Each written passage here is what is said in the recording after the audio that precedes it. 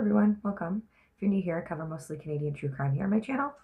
Today we're going to be talking about the case of Lois Hanna. This video is going to be kind of short because there's really not much to go off of at all. This case was actually suggested by my coworker Kara, so we'll give a shout out to Kara this week. So let's just jump right into it, guys. Lois Hanna was born on February 3rd, 1963 in Wingham, Ontario to Ernest and Olive Hanna. She was the youngest of 5 siblings and actually had 4 older brothers. And Lois was raised to be very self-sufficient. The Hanna family lived on a farm near Holyrood, which is located southwest of Kincardine, Ontario. Her brother Jim described her as a wonderful person. She was a very approachable person and was not judgmental at all. She was bubbly and full of life. It was a tradition every year that Lois would do the Christmas shopping for her family. Her brothers Jim and Dave would give their credit cards to Lois, and she would do all the shopping and wrap everyone's gifts for them. It was something the whole family looked forward to every year. Her brother Jim said the whole family loved it because no one knew what anyone was getting, so it was a huge surprise for everyone on Christmas Day when they unwrapped their presents. Lois loved Christmas, and after her passing, the family didn't look forward to the holiday without her. Lois was a former beauty queen and was crowned Mid-Miss Western Ontario, and she graduated from the fashion design program at Fanshawe College. Lois worked at a women's clothing store in Kincardine, and forgive me if I'm saying this wrong, by the name of McGee's. And according to her brother, she absolutely loved working there. Earlier that year, in March of 1988, Lois's father, Ernest, ended up passing away. And shortly after that, Lois moved to a bungalow on Nelson Street in Kincardine, Ontario. On July 3rd, 1988, Lois attended the Celebrate 88 homecoming dance. The dance was in Lucknow, and her brother Dave was also in attendance at the dance that night. Lois had to open the clothing store the next morning, so she didn't want to stay too late. She left the dance around 11:45 p.m. that night, and then drove the 30-minute drive from Lucknow to Kincardine. The police estimated Lois arrived home around 12:15 a.m. that night. The next morning at 11 a.m., Debbie, her boss, arrived at the store the next morning and was surprised to see that the doors were still locked. Lois should have been there an hour previously to unlock the store for the day. Her boss, Debbie, was concerned, so she sent a coworker over to check on Lois as this was completely out of character for her. Her boss, Debbie, also called her brother Dave. He was completely surprised to hear that she hadn't shown up for the day, as again, this was very unlike her. Her coworker went over to Lois's house on Nelson Street and found that her Pontiac Grand Am was still in the driveway. After knocking at the door and receiving no answer, her coworker was concerned, so she tried the doors into Lois's house and all of them were locked. Her coworker feared that Lois might be in distress, so she found an unlocked window and climbed in to check on her. There she found that the TV was on and that there was a half-drank cup of tea sitting on the counter, but no signs of Lois. The outfit Lois had worn to the dance the night before was hung back up in her closet, and her purse was left behind. They said Lois's purse was still there. As soon as I heard the purse was there, I don't care if that house was on fire, she would have never left that place without the purse. She always had to have money, you had to have your ID, and you had to have makeup. I mean, that was her thing, you know, so. The Owen Sound police suggested that Lois could have run away and didn't take her disappearance seriously in the beginning. The Hanna family grew frustrated with the police, so they took it upon themselves to look for Lois. Word got out that the family needed help looking for her, and the next day hundreds of people showed up to help look for Lois. The family hired private planes to look in the area, and they also offered a $10,000 reward for any information leading to Lois's location. The police would not allow the Hanna family to set up an office at either the town fire hall or a school. The family reluctantly used Lois's home as a headquarters for her case, which would ultimately be a very bad idea, as it would destroy any potential evidence that could help further this case. The Hanna family not being left much choice, they really didn't have many other options because the police just left them alone to figure it out on their own. 4 days later, the OPP finally joined the investigation, and the communication between the police and the family did improve. The only usable evidence was 2 pea-sized drops of blood found by Lois's side door. All that was known about the blood sample is that it came from a male. In 1998, DNA narrowed the blood sample down to 14 people, and all but 1 person on the list has been excluded. It is unclear what happened to the last person that was on that list. The police won't speculate whether or not this was the person they were focusing on in 1988. Dave Hanna remembers the moment he last saw his sister leave a dance in Lucknow. And then I watched her leave. I watched her head out the arena floor. As far as I know, she left by herself. But Lois was never seen again. Her family and police have a suspect in mind, but have yet to lay any charges. This year marks 30 years since her disappearance. It's year 30 for us, which is unbelievable. It's taken 30 years has gone by, and it's still as fresh with us. The Hanna family initially rejected the idea that the person knew Lois, as they said anyone who knew her would not want to hurt her. So in the beginning, they were convinced it must have been a stranger. But as the evidence becomes more clear, it might have actually been a person who did know Lois. There was no disturbance in her home, and nothing was taken. There was nothing out of the ordinary other than the fact that Lois just was not there. Her brother says, looking back on it, it seems pretty obvious. Confirmed to be missing from the home was a peach nightgown with a matching robe that the family assumes Lois was wearing that night she went missing, which tells us Lois was home long enough to do her nightly routine. The police believe she was either followed home from that dance that night, or her home was being watched, waiting for her return. Either way, they believe she was targeted one way or another.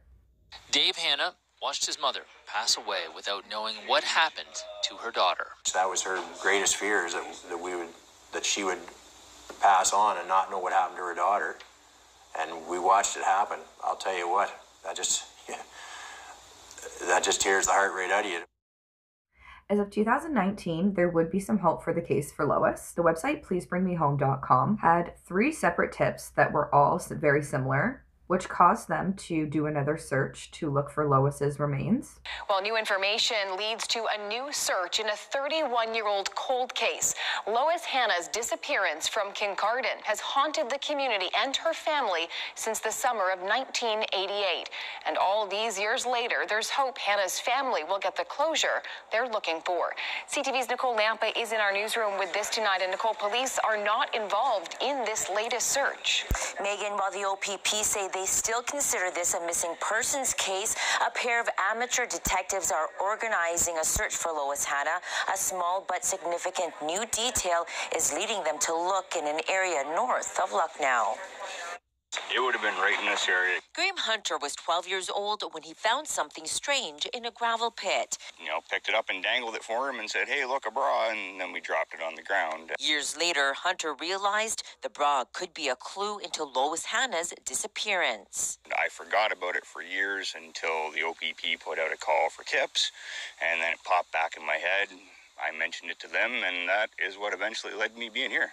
Her brother spoke to CTV last year. We know she made it to Kincardine. We know she was in the house at Kincardine.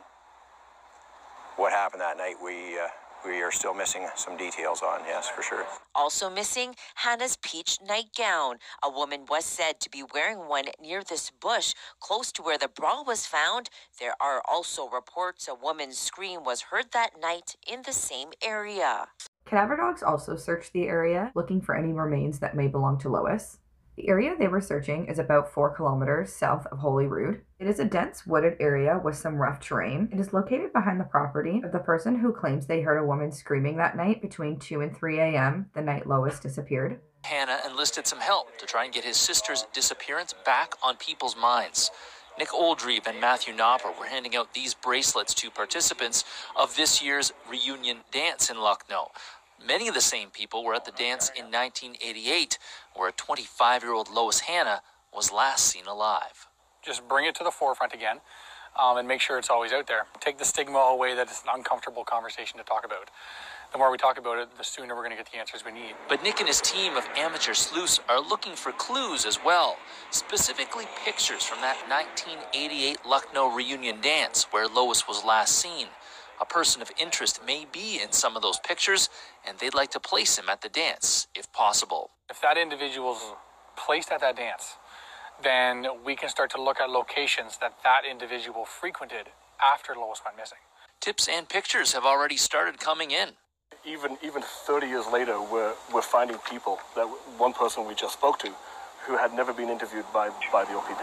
And she said, the cops go, where'd this guy go? Of course, then she comes back, and For Dave Hanna, after years of trying to find answers about his sister's disappearance and presumed murder on his own, he's hopeful that with some more people on the case, his sister's unresolved story may finally reach a conclusion.